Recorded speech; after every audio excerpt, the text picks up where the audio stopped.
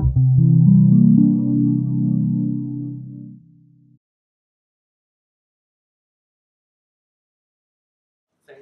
you very much, Marcus, for inviting me, and thank you for being here today. Marcus told me that most of you come from have different backgrounds, and so I won't presuppose too much, but I hope that most of you are familiar with natural deduction systems. When encountering a natural deduction system, is this sort of very nice relationship between the introduction rules for certain logical constants and their elimination rules. And in the philosophical literature, this relationship has been dubbed harmony. And what exactly harmony should be good for? So what is the purpose of requiring that the collection of introduction and elimination rules for certain logical constants should be or ought to be in harmony is a bit unclear, and there's a sort of certain discussion, philosophical discussion, about the point of the harmony requirement. Some say that it should be like a logicality requirement, others say that it's a meaningfulness requirement, so that in order to confer meaning to a certain logical constant, the rule has to be in harmony. Others say, well, it's not just about meaningfulness, it's more like about logicality, so if something has to qualify as a logical constant, its rule has to be in harmony. Other people, I won't focus very much on this issue, but rather on the notion of harmony itself. And well, let's start. So, a very informal way of characterizing what is going on with harmony is also when the rules are in harmony, we can say that what can be inferred from a logically complex sentence by means of the elimination rules for its main connective. So we just restrict to connective, not to quantifiers, at least for the main part of the talk. So what we can infer using the elimination rule should be no more and no less than what one needs in order to introduce the complex statement using its introduction rules. And to get a bit of to see a couple of examples. So here, this collection of introduction and of elimination rule consisting of this one introduction rule.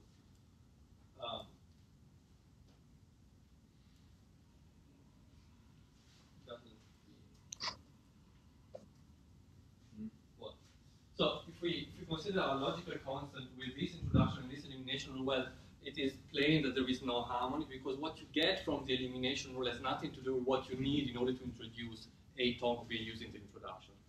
And an example where we certainly have harmony, or say when no one questioned the fact that the rules are in harmony, are the rule for conjunction, where what you get from the elimination is exactly what you need in order to introduce A and B using the introduction. Yeah? But what I would like to concentrate on today is situation of this kind, where you see we have a logical constant that we call a circle dot, whose introduction rule is essentially the same as the one for conjunction, just with this circle dot connective in place of conjunction. And we have two elimination rules. The first one is the same as the first elimination rule for conjunction, and the second one is a weakened rule in which, in order to infer B from A circle dot B, we need an additional premise A. Now, clearly, if we have both rules at our disposal, so the two rules together are exactly as strong deductively as the standard elimination rule, because if we want to infer B from A circle dot B, then we can first apply the first elimination when we get A, and then we use again A circle dot B and A obtained from A circle dot B to infer B, right? So deductively, the two collections of, so deductively, these rules are as good as the rules for conjunction, but in a sense, the rule doesn't seem to match each other as nicely as those for conjunction. Yeah? And so the question is, can we kind of define the notion of harmony in such a way that these rules do not qualify as harmonious, or at least not as harmonious as those for conjunction? Yeah? And And since, in a sense, the rules are at the level of derivability, you cannot really distinguish between conjunction and the circle dot connective, then one may say that the notion of harmony I am after is kind of intensional, or say hyper-intensional, if we want to use a terminology that is pretty much in vogue, in the sense that you want to draw discrimination which are more fine-grained than interderivability. Okay? Okay. Let's, to begin with, I will rely on some work that has been done, notably by schroeder-heister. So the idea is that we can think, so a way of sort of approaching this problem is by first observing that we can code collections of rules using propositions. So what I mean, so in the case of the rules for tongue, we can say, well, the content of the introduction rule is essentially A. So in order to infer, so what is the what content is encoded by the introduction rule for tongue? Well, A, in the sense that if you want to infer A tongue B, you need A. And what is the content of the elimination rule for tongue? Well, it's B, because this is what you get from A tongue B. And clearly the A and B has nothing to do with each other.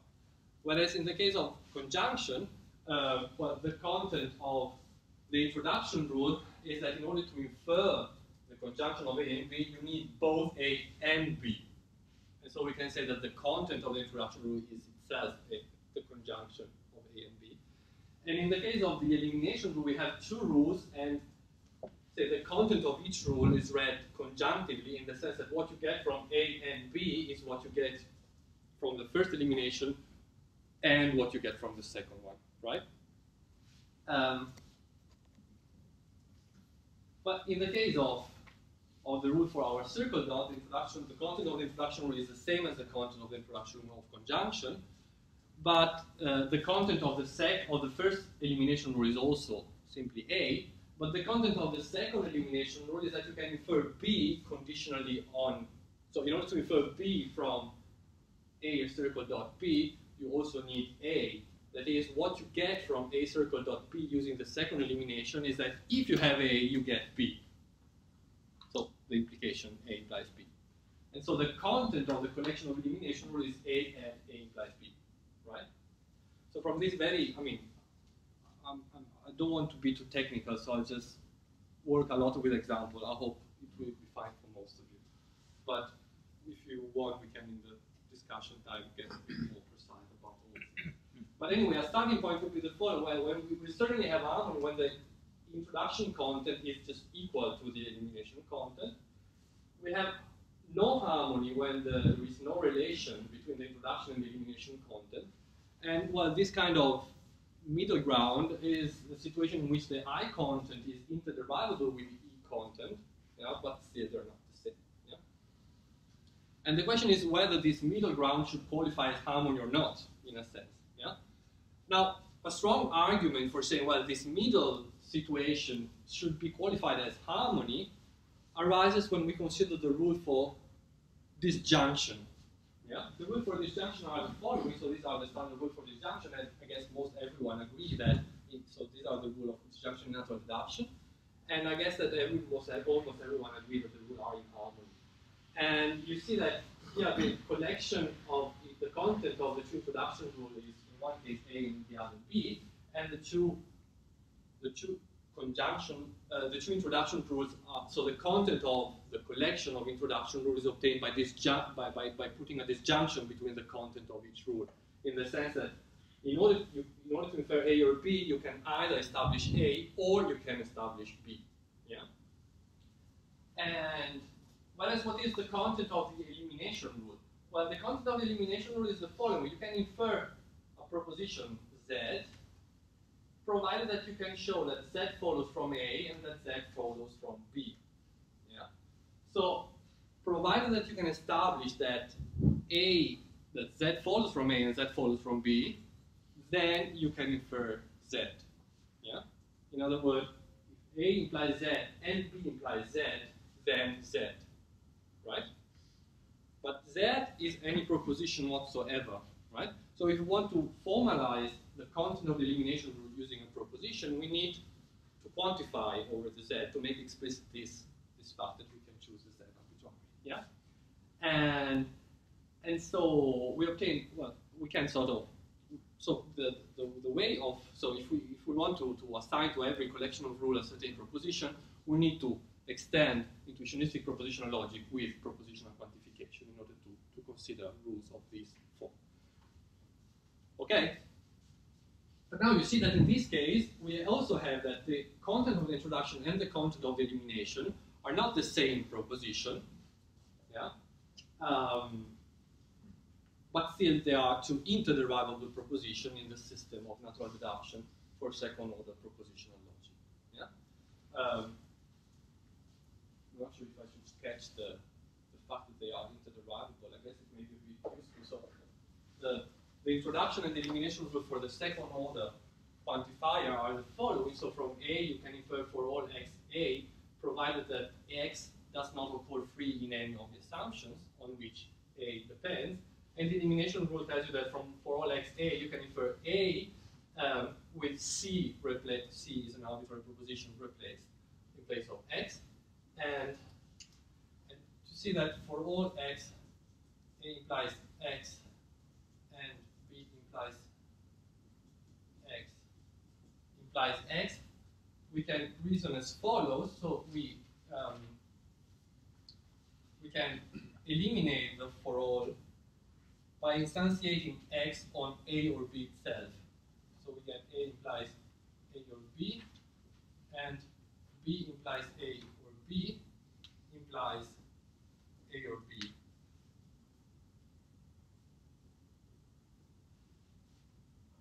But you see that the antecedent of this implication is easily derivable because we know that from A we can infer A or B using the first introduction rule, and from B we can infer A or B using the second introduction rule. That is, if we have here two derivations consistent just of an application of the two introduction rule, we get this antecedent, and then we can infer A or B. And the other direction, I guess, is even easier. So from A or B, we can infer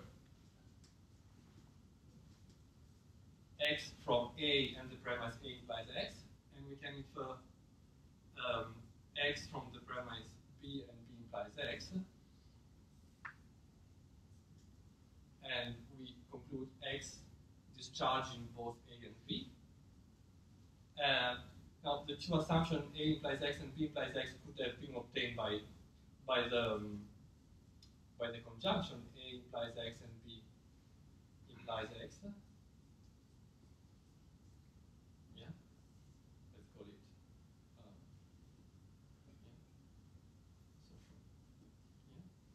And then we can infer A implies x and B implies x implies x. And we thereby discharge these two assumptions. So we have a derivation of A implies x implies B implies x implies x from A or B alone. So we can apply the introduction rule for the universal quantifier, and we establish for all x. Yeah. That was just to give a bit of a flavor of the. So the idea that actually using the universal quantifier and the implication, you can define disjunction is something that Russell already observed in the principles of mathematics, and that later Kravitz used in order to define a translation from the propositional intuitionistic calculus into the calculus which consists only of implication and the second order quantifier. Okay, so the two formula are interderivable, but still they're not the same. Yeah. So in a sense. Well, so the proposal of schroeder-heister was to say, well, okay, look, we certainly have harmony when the I content is the same as the E content, but the case of disjunction shows that also when the I content is merely interderivable with the E content, we have harmony. Otherwise, we would be deemed to deny that the rules for disjunction are in harmony, which we're not ready to do. And that we don't have harmony when there's no interderivability between the I and the E content. Yeah. So in a sense, that's the proposal of schroeder-heister. But if we go this way, then we are buying the thesis. So we are committed to the fact that also this circle dot, which I presented at the beginning, should qualify as harmonious, which is something not everyone would be ready to do. So I would like to kind of refine the thing in order to attain, well, to attain a situation, to attain a criterion of harmony on which, well, this junction is harmonious, conjunction is, but this circle dot isn't. Yeah, so how to go?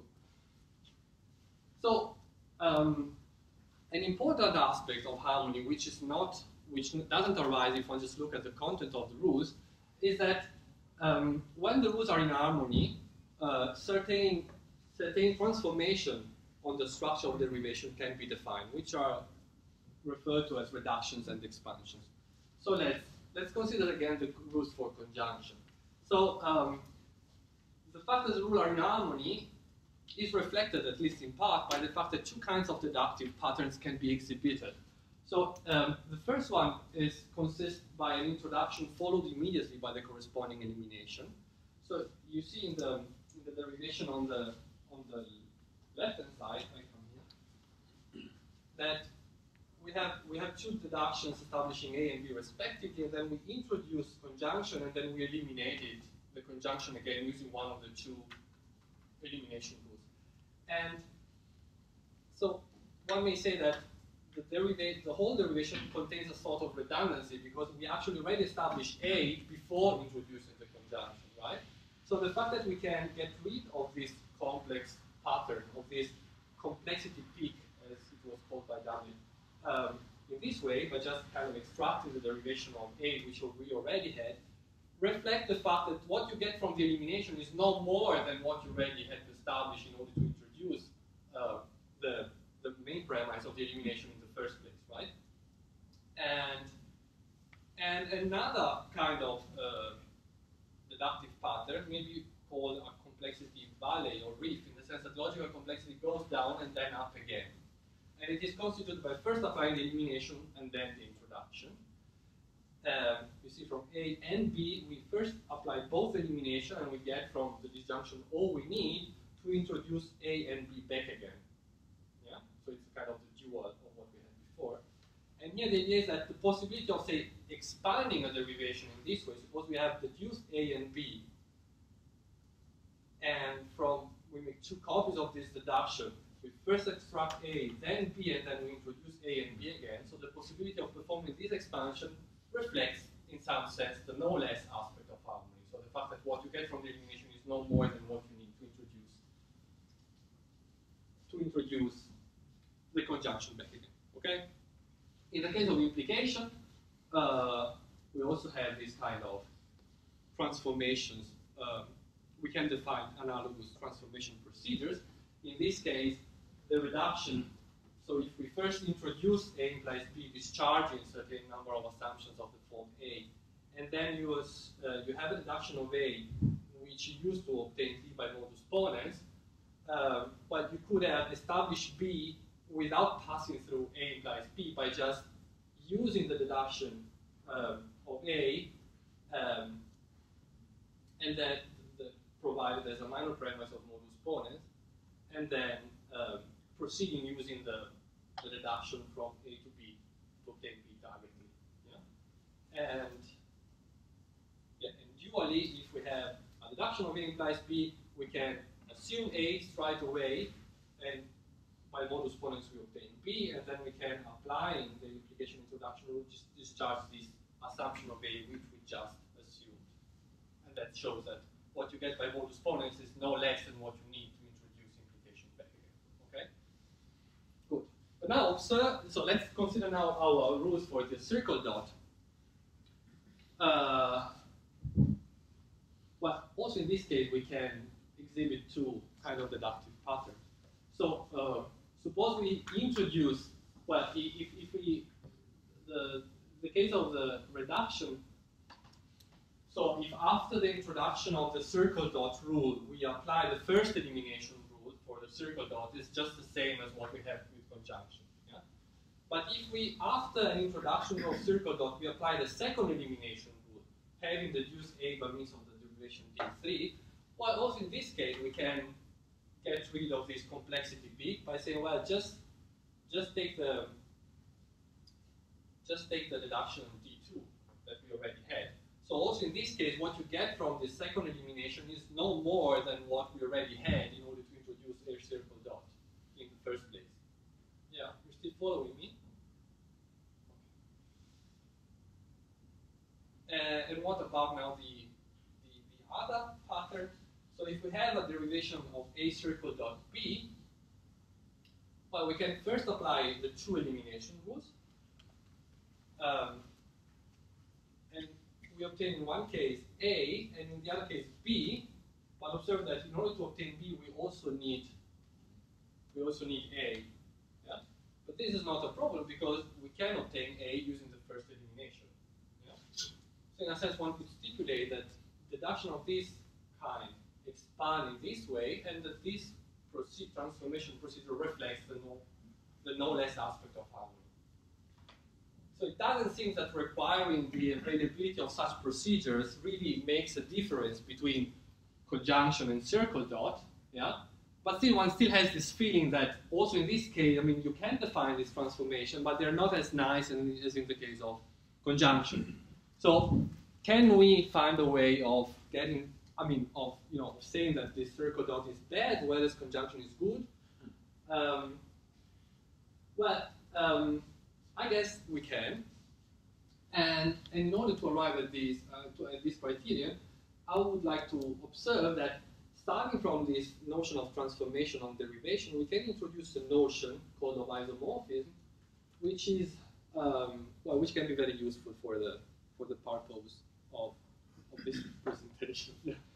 So the first observation is that reductions and expansions taken together can be seen as inducing an equivalence relation on derivations or on deduction. Yeah. So the idea is that if you can obtain a certain derivation from another by performing one of these transformations, you can say that the two derivations belong to the same equivalence class. Yeah? And we get so we have our set of deductions in the system, and we get several equivalence classes, and in each equivalence classes we have derivation that can be obtained from one another by applying one of these transformations in one or the other direction, or possibly to some subderivations of this derivation. Yeah? And this equivalence relation is sometimes referred to as a notion of identity of proof, in the sense that one can think of formal derivation as, say, the syntactic representation of something abstract that we may call proof. So we may use the term proof for the abstracta that are kind of obtained by quotienting the class of derivation modulo our equivalence relation. In a similar way, the number are the abstract entities which are represented by the numerical terms, right? So 3 plus 2 times 4 and 12 times 2 are two syntactic representations of the same abstract entity. And I mean, the analogy can be pushed a bit forward in the sense that if you think of, if you take the axiom, say, of, I don't know, a formalized arithmetic theory like piano arithmetic, and you orient the equations for the sum and the product opportunity, you get certain rewriting rules that, given a complex numerical terms, allows you to rewrite this term until you get a numeroid, right? And similarly, in a natural deduction system, if you start from a complex derivation that may contain several redundancies and valleys and all that, by applying the reduction and expansion, so the inverse of expansion, you arrive at a so-called normal form. Yeah. So that. But yeah. So anyway, we have an equivalence relation on deduction, on derivations, and using these, so thinking of it as a kind of inducing a notion of identity of proof, we can define a notion of an equivalence relation on propositions this time, which is a bit finer, more fine-grained than just interderivability. Because the two propositions are interderivable means that there are two derivations, one of A from B and the other of B from A, right? Now, if we think, well, we can say that a derivation of A from B can be thought of as a function, yeah, that has an open place corresponding to the assumption. And when we put an input into the open place of this expression, we get a value, which is a new deduction. So if we can think of D1 as being a function from proof of B to proof of A, in the sense that if we plug in on top of it a deduction of B that denote or represent a proof of B, the whole thing will represent a proof of A, right? And so, since we have a notion of equivalence among deductions available, we can introduce a more stricter criterion for constructing an equivalence relational formula than just the availability of a function from proofs of A to proof of B and vice versa. Namely, what? Well, we can require not just the existence of two functions, but also that the existence of two functions which are the inverse of each other. Yeah? So what does it mean that two functions are the inverse of each other? Well, that when you compose the two functions, you get the identity function, right? And now what are the derivations that represent the identity function on the set of proofs of a proposition? Well, the derivation that just consists of an assumption. Yeah? If you take the assumption of the deduction consisting just of the assumption of A, we can think of it as a function from proofs of A to proofs of A, in the sense that when we plug in a deduction representing a proof of A, you obtain, well, the very same proof. Yeah? And now, what does it mean then? How can we then express that D1 and D2 are the inverse of each other in this sense? Well, by saying that when we put D2 on top of D1 and D1 on top of D2, we get two deductions, one of B from B and one of A from A, and these two must be equivalent to the deduction which express the identity function on the set of proof of B and the set of proof of A. Yeah. And well, and this notion is called the notion of isomorphism. Well, isomorphism is usually, I mean, it's not just that there are two inverse functions on the two sets, but they also preserve some structure. In this case, there's not much structure to be preserved, but it's, I mean, it's just the limit case of an isomorphism in the categorical sense. Okay. Observe that, I mean, the notion of isomorphism is clearly dependent on the choice of an equivalence relation. So it is, in a sense, isomorphism modulo the choice of an equivalence relation. In this case, it is rather natural to take beta eta, where beta is the relationship induced by the reduction and eta is the equivalence induced by expansions. Okay? So, some examples. So A and B and B and A are interderivable, and it is easy to see that they are also isomorphic in the sense that if you take the easiest derivation of B and A from A and B that you can come up with, and the same for the derivation of A and B from B and A, and you put them on top of each other, by applying the reductions, so if you eliminate the complexity peaks and you apply the inverse operation of eliminating the complexity valleys, so if there is a valley, you just fill it up, you shrink it up, then shrinking, in both directions, you will get the identity derivation. So the derivations consisting just of the assumption of A and B and of B and A. And they're not just trivial isomorphism. So typically a non-trivial isomorphism is distributivity. So A and B or C is interderivable with A or C and B or C. But if you do the whole calculation, then it turns out that they are also isomorphic. And you take the standard derivation of A or C and B or C from A and B or C and the other, and you put them together, then by shrinking, you get on both sides. Yeah, but not all interderivability claims also yield an isomorphism. In particular, A and A are distinct. So although interderivable, they are not. And now it comes the interesting thing is that suggests us that we can use maybe this notion of isomorphism to clear the situation with respect to our harmony. you have also that A and B is not, although interderivative with A and A implies B, remember the content of the introduction and the elimination rule for this circle dot we had at the beginning, they're also not isomorphic. Yeah? And finally, well, this also example maybe be useful later, I'm not sure how much time I will have left. But A implies B and B implies A, and A is clearly interderivable with A implies B and B implies A and B. But they're not isomorphic. Yeah?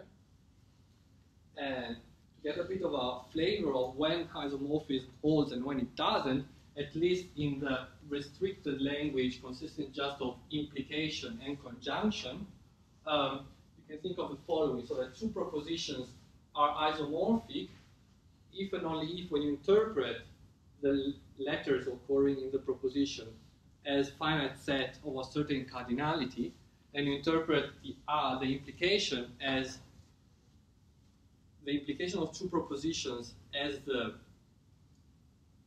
set of functions from the antecedent to the consequent, and the conjunction as the Cartesian product, then the two propositions are isomorphic if and only if, in every such interpretation, the interpretation of the two propositions has the same cardinality. So that A and A have not the same cardinality is clear because if you interpret A as, say, a set with 3 elements, and you take the conjunction as being the Cartesian product, and the Cartesian product of a set with 3 elements with itself will have how many elements? Well, 3 to the 2, right? So 9. That's right. No, 2 to the 3, 8. 8. Anyway, I'm very bad at this kind of calculation. But oh, you get a, yeah, because you can pair every pair, I mean, well, it's clear why. And I mean, it's similar, I mean, you can think of these, I mean, if A and B are just finite set of different cardinalities, then A implies B and B implies A. The Cartesian product of these two propositions will be a certain set with, but then the Cartesian product of these two sets with A and with B respectively will give you two sets of different cardinalities. Yeah? This is the result by Colloquium in 81. Okay. Now, Costa-Dogen in a paper devoted to the notion of identity of proof, as a kind of survey from 2003, observed that well, the two sentences are isomorphic, means that they behave exactly in the same manner in proofs. It seems reasonable to suppose that isomorphism analyzes propositional identity, that is, identity of meaning of sense. So two sentences express the same proposition if and only if they are isomorphic. So that's kind of suggestion by Costa-Dogen. And clearly, I mean, so so saying that two propositions have the same meaning is certainly something more than saying that they are interderivable. And this notion is a kind of candidate from a proof-theoretic perspective, at least. Now, let's compare very quickly this situation with kind of other accounts of harmony, such as the one that goes back to Belknap. It's just for those that are familiar with that, but I guess some of you are. So Belknap, I mean, analyzed no more and no less condition roughly using conservativity and uniqueness, and both conservativity and uniqueness are defined merely in terms of derivability, right? So in order to characterize harmony in that way, you don't need to say anything about identity of propositions, and so identity of proofs, sorry. And so it is not that that kind of account of harmony naturally lends itself to give rise to a notion of isomorphism. Yeah? And so one may call it a kind of extensional account of harmony compared to an intentional account of harmony that I will try to. Okay, so observe just that to be able to draw a distinction between, to draw a distinction between an intentional and an extensional account, so in order to have a notion of isomorphism distinct from interderivability available, the notion of identity of proof, so this equivalence relation of derivation, should be non-trivial, because if you put all derivations of A from B in the same equivalence class, then it is obvious that, in particular, every derivation of A from A will be equal to the identity derivations, and so any two interderivable proposition will also be isomorphic. Yeah? And however, in the case of, say, propositional intuitionistic logic, and also of second order logic, the equivalence relation induced by beta and eta, so by reduction and expansions, is non-trivial, and in the case of propositional intuitionistic logic, it is also the maximum. So you can, if you extend in any way the equivalence relation induced by this transformation that I sketched in the previous slides, then however you extend it, you are thereby identifying any two proofs which have the same conclusion and same assumption. Yeah? Okay. So, time to try to, I mean, I think you can imagine how the thing is going to end. So the idea is that we can kind of distinguish two notions of harmony, maybe. One is kind of weaker, and it is the one that arises when the I content and the E content are two interderivable propositions. And we can introduce a strong one by saying that the I content and E content should not be equal, but we can relax the equality to isomorphism. Yeah? And the idea is that, well, in this way, we would like to be able to say that circle dot is only weakly harmonious, whereas disjunction is strongly harmonious. Yeah? There's still a problem, however, or unfortunately, not terrible, but that's a bit of a problem. Namely that in second order propositional logic, A or B and this for all x, A implies x, and B implies x implies x, are unfortunately not isomorphic. And nor is A isomorphic with for all x, A implies x implies x. So if you take these two derivations and you plug, you take this and you plug it on top of the other. So actually, in one direction it works. So if you pass from A or B to the second order proposition and then back to A or B using these two deductions, shrinking, you get. No, sorry. If you start from the second order proposition, you pass through A or B and then back to the second order proposition, you can shrink to the identity, but not in the other direction. So it's just kind of half isomorphism. But the problem can be solved, however, by, as I said, whereas the equivalence relation induced by reduction and expansion is the maximal, or actually the maximum in propositional intuitionistic logic, in the second order case, this is not the case. So the solution consists in replacing this equivalence relation induced by reduction and expansions for the second order connective with a stronger equivalence relation.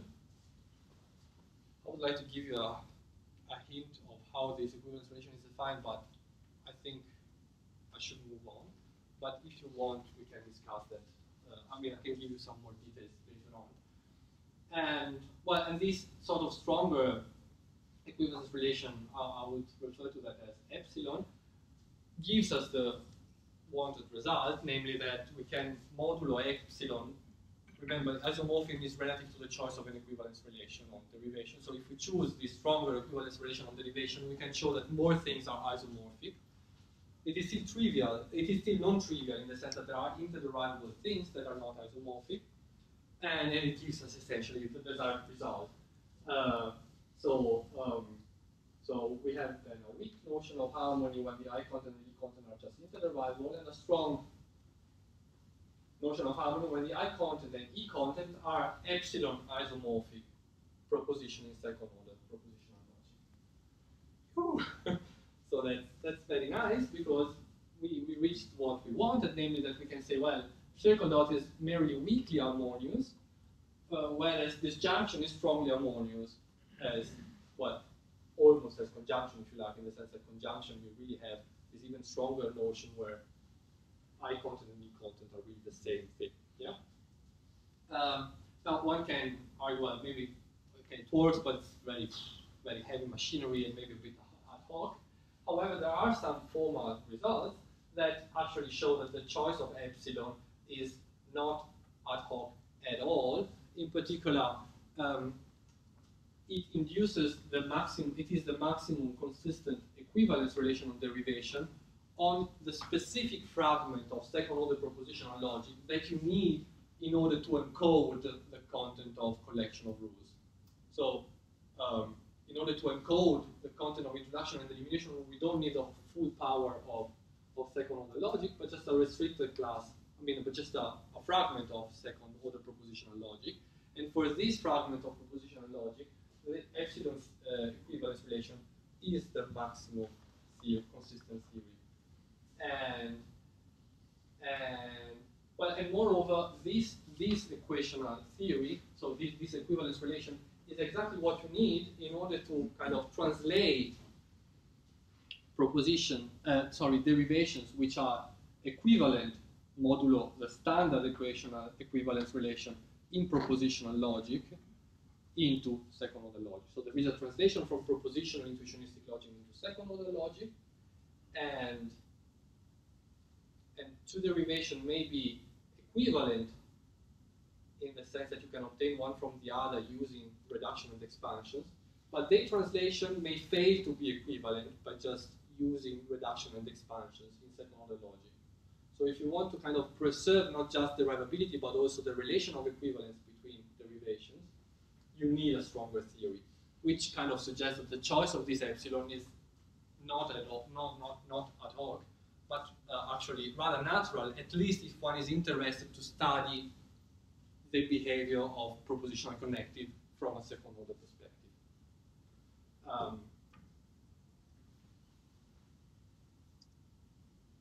So I've been speaking for 3/4 of an hour.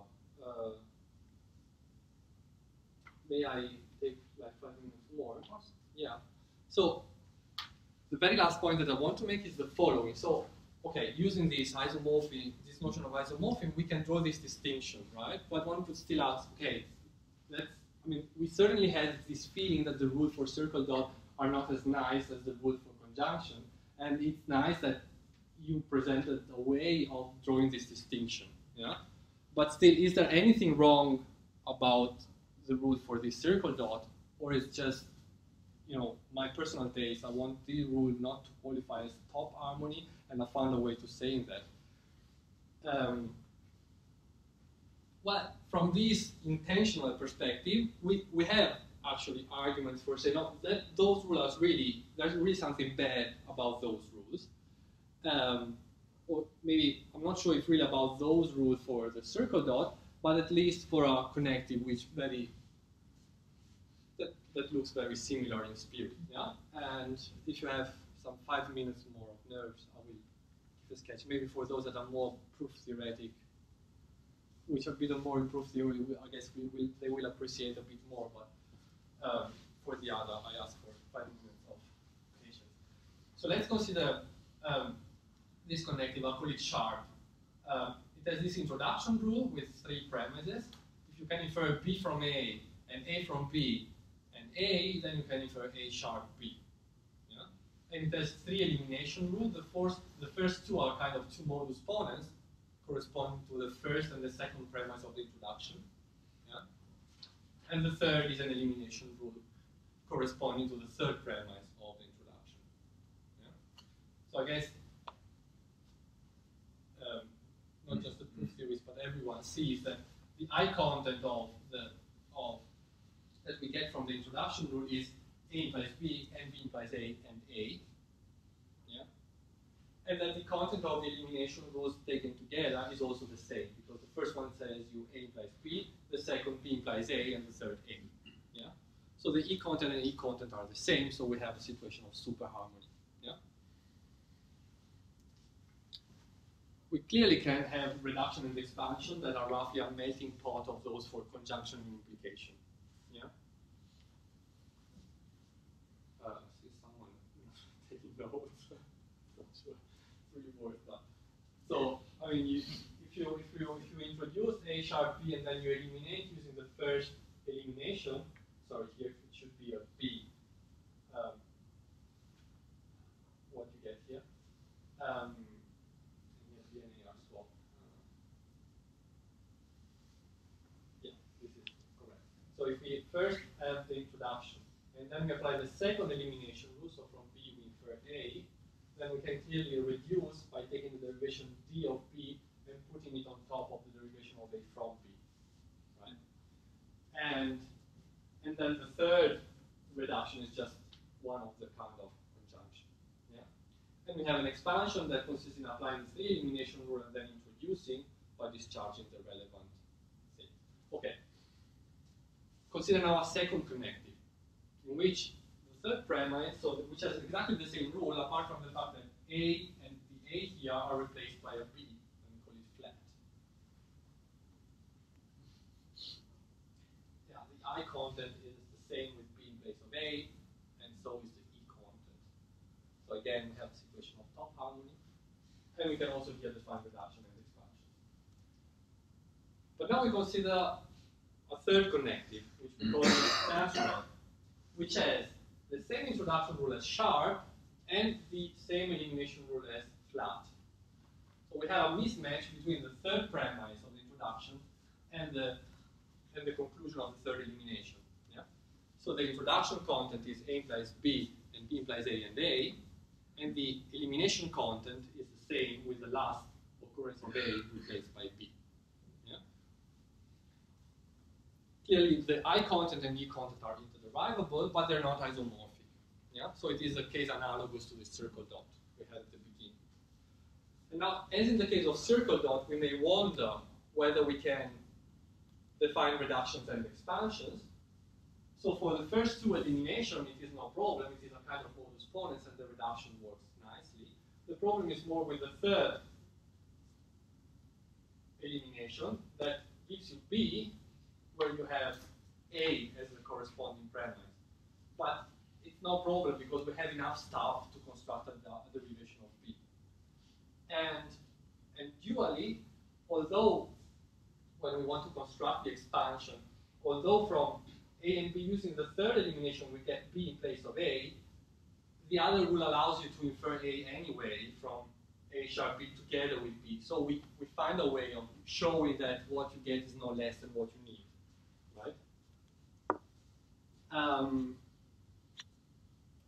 However, using this, I mean, if we take the equivalence relation induced by this transformation, it is relatively easy to show, I spare you the proof,